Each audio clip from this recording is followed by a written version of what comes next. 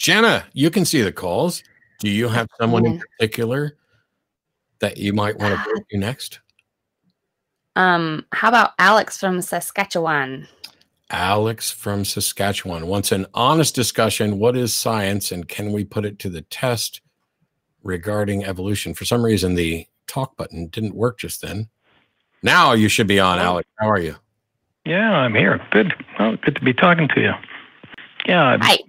What I wanted to do is, hi, Jenna. Sorry about that. You know, we hear discussions about science, whatever the case, and the question is, well, let's put science to the test. So, like, I thought to myself, well, before we can go any farther, can we come up with a common definition of what science is, just quickly? You know, do you want to give me a definition of science, Jenna or Matt, and then we can go from there? Science is originally from the Latin for knowledge, and so it is methodologies that lead us reliably to knowledge, or the most accurate understanding of the world. I don't know what you mean by putting science to the test, because science isn't a thing. It is it is rooted in a notion of a desire to best understand the world. Science doesn't make proclamations of truth. It creates models that are the best current explanation we have given the available evidence.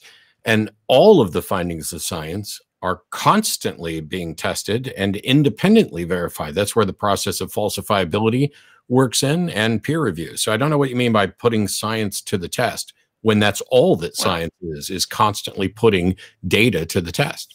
Maybe can we put the scientific method to the test? Is that what you mean?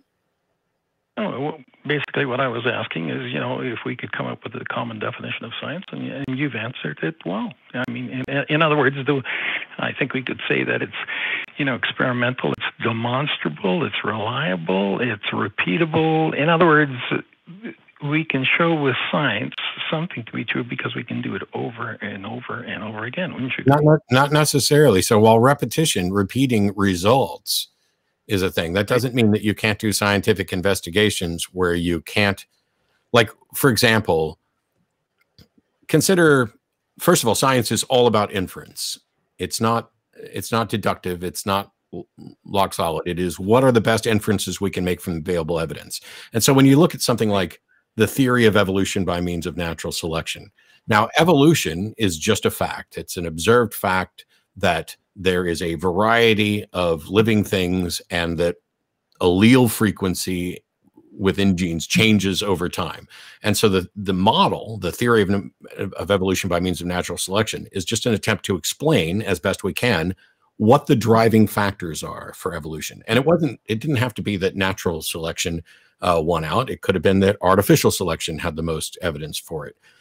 But as we begin to explore this, we realize, hey, we have no way to demonstrate that there's an artificial selector in here, and we can watch things. We as humans can be artificial selectors, like we breed certain dogs together and change them, or dogs being related to wolves. But evolution, we don't have a time machine. So the way we can make testable predictions within evolution is to say, okay, all of this is based on a bunch of different disciplines, not only biology, but geology, et cetera. And so if our understanding and our model is as accurate as we think it is, then we should be able to go to this region of Earth and dig down to rock of this age and find a transitional species of this type in that rock. And that's exactly what we did when we discovered Tiktaalik. And it doesn't matter if we don't find more examples of Tiktaalik. That shows as evidence that at least our understanding is reasonably good. We knew enough about the way the Earth was in this area at this time, and what biological life forms were there from other fossil data, et cetera. And we said, we should be able to find something like this in this particular rock. And we should also, by the way, not find the classic example of fossil rabbits in the Precambrian, because we know when modern rabbits, you know, it's not like you're going to find that. And so we go out and we made a testable prediction, and we found Tiktaalik. Now that just ties in with countless other disciplines within evolution, where we start talking about shared common ancestry. And you can look at things like chromosome 2, the fusing of chromosome 2. Can we prove that that is a fused chromosome? No, but it has all the, I mean, you can't prove anything in that sense. But to the extent that we can demonstrate that the human chromosome 2 is fused, all the marks are there. The telomeres, the overlapping, the slight difference that we would expect to see is all there. And it's the model that makes the most sense of, we have common ancestors that are also apes, and at some point these two chromosomes fuse, and that is what makes humans different. That's what science does. It doesn't say, oh, this is absolutely true.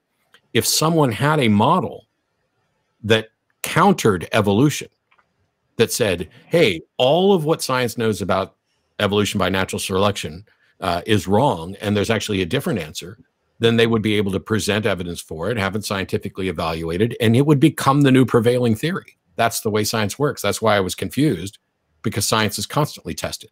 But this COVID-19 is a demonstration of evolution in action. Okay, now let me just ask you this.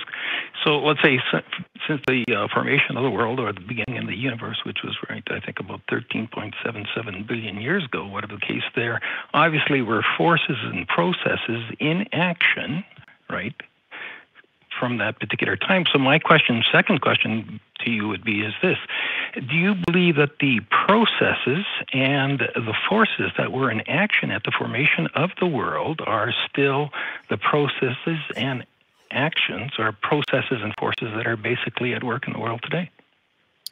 So so let me, sorry, I had to cough.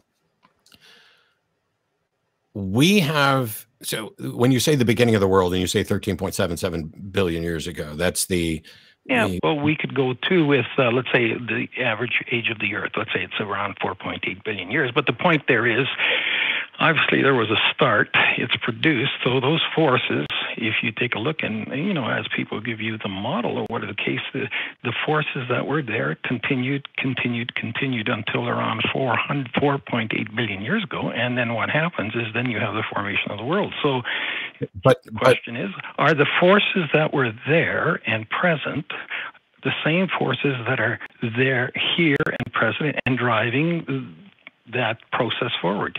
So this is essentially a question of, can we demonstrate the uniformity of the physical rules? And while we're still working out, you know, hang on, while we're still working out quantum mechanics and how that fits in there, generally speaking, the prevailing view of science is that gravity is what it is and works how it works, and has since the formation of the universe. And once you have that as a functional part of a model, in order to show that it was different, you would need to provide evidence that it was different, or that it changed. And whether or not there's local changes, like at different points in the universe, where these foundational principles, the weak nuclear force, the strong nuclear force, those sorts of things, if they're in fact different, you would need to show evidence for it, because of the null hypothesis, which is that something isn't true until it's demonstrated, or that, you know, this is the way things are and have been until we have reason to think they have been some other way. Right. My point here is, I believe that the forces that were present at the beginning of the world, or whatever the case as the claim is, are still present and active today. Because if there is this steady progression, or the evolution of things over a period of time, there's got to be some constant. So that constant would be the forces, you know. And so when I take a look at the world today, I think, well, what are some of the natural forces in the world? And I think to myself, well, you know, there's atmospheric, there's solar, lunar, chemical,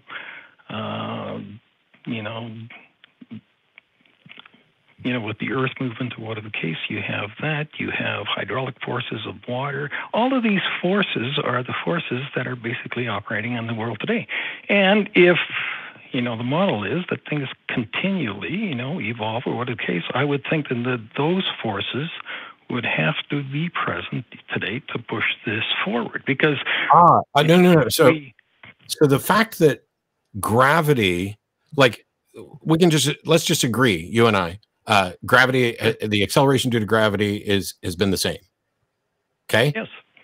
Does that mean that things are like if I let go of this container, it will fall? But if it's sitting there, gravity's still acting on it, even though it's not falling. The The Absolutely. physical forces that we're talking about when we talk about uniformitarianism or the notion that the foundational principles are there doesn't mean that things don't change. Like, for example, once upon a time, there was no planet Earth, but our best understanding of the model of how planets are formed would hold that the accretion disk from the formation of the sun, eventually things start attracting each other and form planets. Now, at one point, there wasn't a planet, and there was all of these objects which formed together to essentially become a planet. That doesn't continue happening because we've used up that material to make the planet. Similarly, the fact that there's gravity and strong nuclear force and weak nuclear force doesn't mean that the state of affairs, the chemical state of affairs on Earth are always the same. And so whatever it was that caused, that is the explanation for the origin of life, the state of the Earth has changed since then. And whatever it was that prompted past evolutionary changes, the state of the Earth has changed since then, but we're still evolving. It's like not like evolution stops. This change, I don't exactly represent my parents who don't exactly represent their parents, etc. You can't look at a small chunk of time and reach the conclusion that, well, the forces are all there. Why isn't evolution still going? It is. You could, if you had a time machine, you could go back to the Jurassic era, and even if there was a thinking mind there that could process these sorts of thoughts, they wouldn't be looking around going, well, we all evolved to this, and now we're the pinnacle, and nothing is changing. So you don't. Yeah. We have uniformity as far as we can tell, but that doesn't mean the same things happen over and over again once the system has changed. Okay, well, here's the point. What I'm trying to get across, and I seem to be getting that indication from you, is that the forces, there are forces in effect. Maybe some of the forces are more predominant back then, maybe less now, but the point is nature has forces which work upon the Earth and the substance of the Earth and everything that is here, correct? Yes, it's physics and chemistry. Good. Okay, good. So we got that. What I want to basically do is just put a simple little experiment before you and, basically, test that hypothesis. If you've got the time, it should be pretty quick here. Would you be game for that? To test what hypothesis? The natural forces producing the things that are basically surround us here on this Earth. That physics works? That physics is real? We observe this. The natural forces, okay, the natural forces, obviously there was no other force possible, and this was natural forces of the world. These are random forces, basically controlled. No. You've gone off on a thing where you've said no other forces are possible. I don't know where you're getting that. Then you're saying random forces. Physics isn't random. It's the exact opposite of random. Acceleration, take a look at of gravity is directly proportional to mass and inversely proportional to the square of the distance. That's not random. Chemistry, and I agree with hydrogen molecules and oxygen molecules combining to make water molecules. That's not random. I agree. Okay, so what is it? What is the hypothesis you want us to test, and how can we test it in the conversation on the show? Right. The hypothesis is random chance versus design, intelligent design. Intelligent design versus random chance, and that's all there can possibly be. Well, let's put it to the test. That's not no. It's not something you can put to the test. We need to define things considerably further. And it's not, for example, evolution by means of natural selection is not random. You don't get to say which makes more sense, an intelligently designed system or a random system, if neither of those are demonstrable. Well, here's the question. If I want to accomplish a certain means, okay? Yeah. And the question is, how can I get to that means? Can I demonstrate a method that would be able to deliver that which I... It doesn't matter. It doesn't matter. And the reason it doesn't matter is because you would have to demonstrate that this was done with a goal in mind. Evolution doesn't have a goal. The universe doesn't have a goal. We are not the intended outcome. We are what happened. Mm-hmm. We are consequence. That's what I want to demonstrate with this particular little scenario or experiment. That's all I want to do. Would you like to? You want to demonstrate the thing that I just said? Would that be all right with you? Why would we need to demonstrate that? This is just by definition and by our understanding. Evolution is an unguided process with no goal. In order for someone to make an argument that there was a goal, they would need to present evidence that there was a goal. So why would we need to spend any time going over something if you're now in agreement with me that there wasn't a goal? The point is this: there is a goal. Okay, my goal here is to let me finish, please. My goal is to demonstrate the best possible way to get to a desired end. Now, you can say evolution doesn't have an end, but obviously it has an end. Stop. I don't care. I will agree with you that an intelligent design is the best way to get to a desired end, because there can't be a desired end without an intelligence to act upon it. None of that is relevant to the universe that we inhabit until you demonstrate that there wasn't, in fact, a goal, and then you can make an argument for why you think you've discovered the source of that goal. But there isn't any identifiable goal. You just believe there is, and that's why you think that, well, intelligent design makes more sense. Yes, it makes more sense if you start by believing there's a goal, but you don't get to start there and be rational. Well, don't you have to start believing that there's something that can have a goal? Like when you say that this is a desired end, desired by who? Well, let's say me and you. Why are you assuming that I'm desiring the world to be like it is today? No, let me just run the experiment before you, or just this. Oh, but I just don't understand. You're saying that there's a desired end. Who's desiring the end? Well, all I want to do is I want to demonstrate a principle here. I don't know why you don't answer my question. I don't know why you can't. Go ahead, ask it again then. Go ahead. When you say that this is a desired end, who is desiring the end? Who is it? Who is the agent that is doing the desiring? Well, in this particular experiment, I have a desired end, and I want to demonstrate that.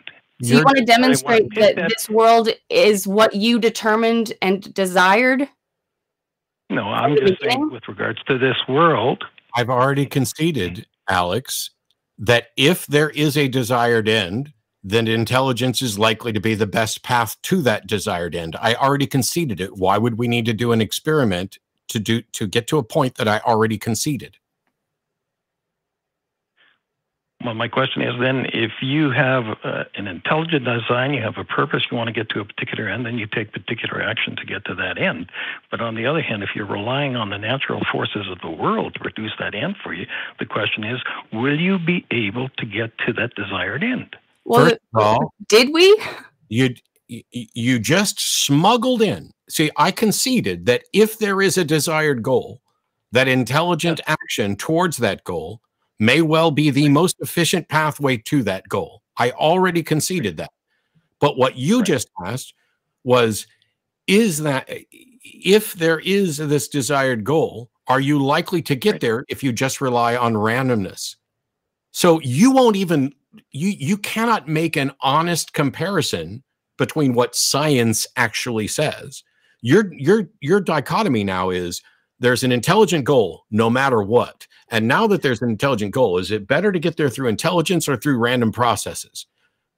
And I already conceded that it's probably likely that you will get there through intelligent processes, which doesn't mean that you couldn't get to your goal through random stuff. It doesn't show that that doesn't happen, but you haven't done the thing that you have to do at the outset, which is demonstrate a goal. Can you do that? Okay. Sure. I remember a couple of, I don't know, a year or two ago, whatever case, you were talking to a fellow, whatever case, and you could say, you know, it's obvious that intelligent design, you can identify it and look at it, and you can say to yourself, you know, somebody put that together, and you were referring to a bracelet that you had made of chain mail, and you said, you know, it's very obvious you can't, the random forces or the natural forces of this world are going to produce this bracelet.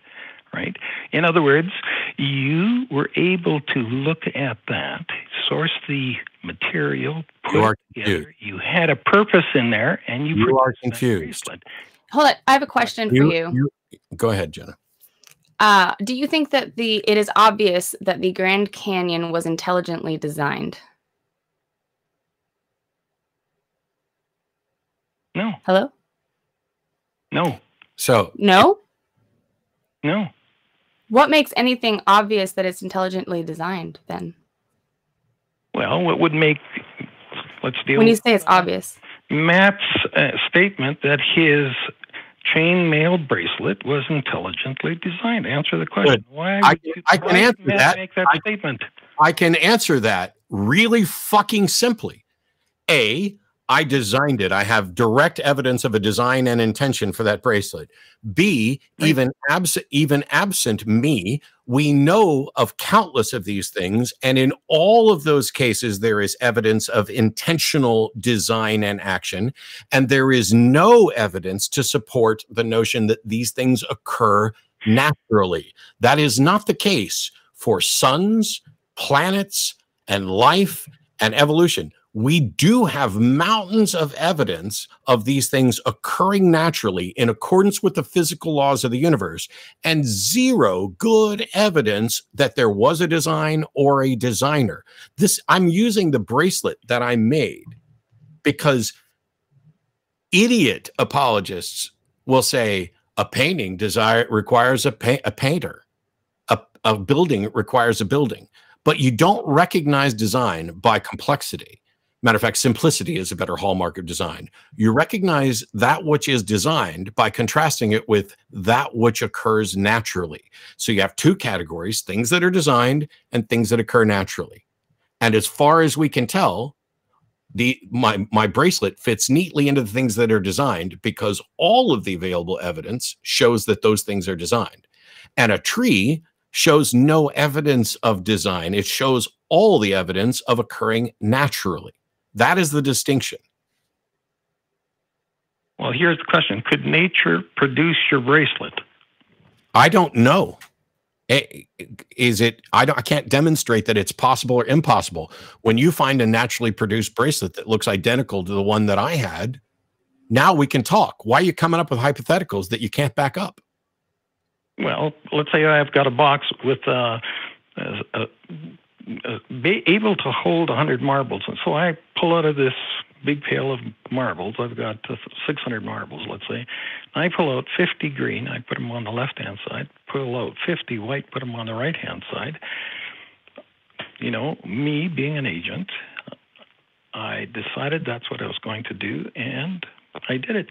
So on the other hand, I take that box now, and I put a lid on it, and I start to shake it. And as I start to shake it, you know, I look into the box and good heavens, you know, it's starting to get, you know, mixed up.